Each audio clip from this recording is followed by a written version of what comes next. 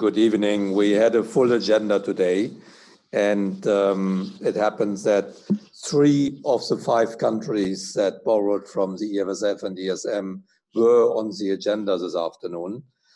Starting with Greece, there you have now the statement that was adopted by the Eurogroup.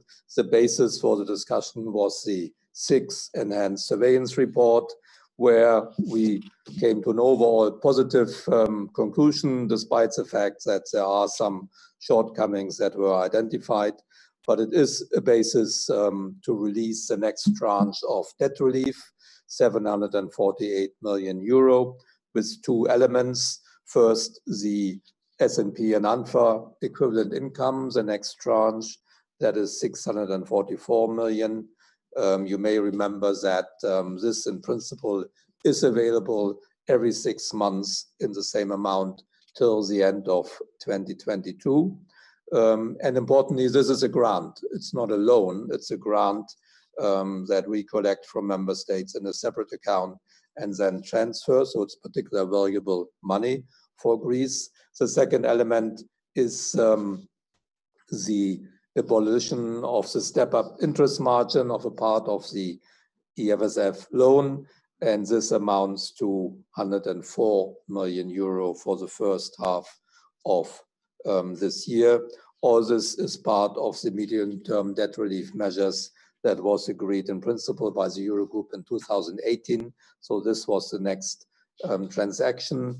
The final agreement, the formal agreement, will be done by the Board of Directors, the ESM Board of Directors, after national procedures have taken place.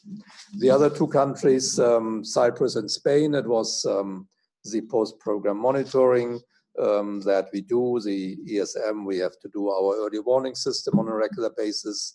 Of course, both countries are affected by the pandemic crisis, the lockdown, and the necessary fiscal measures that need to be taken in response to that are putting public finances under pressure.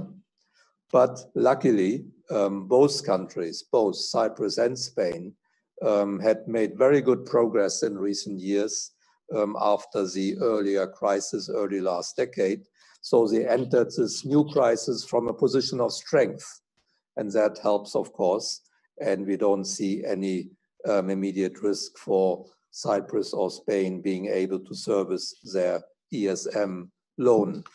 A final word on the recovery funds that was discussed. As you heard, I was able to inform ministers that markets look at this very positively.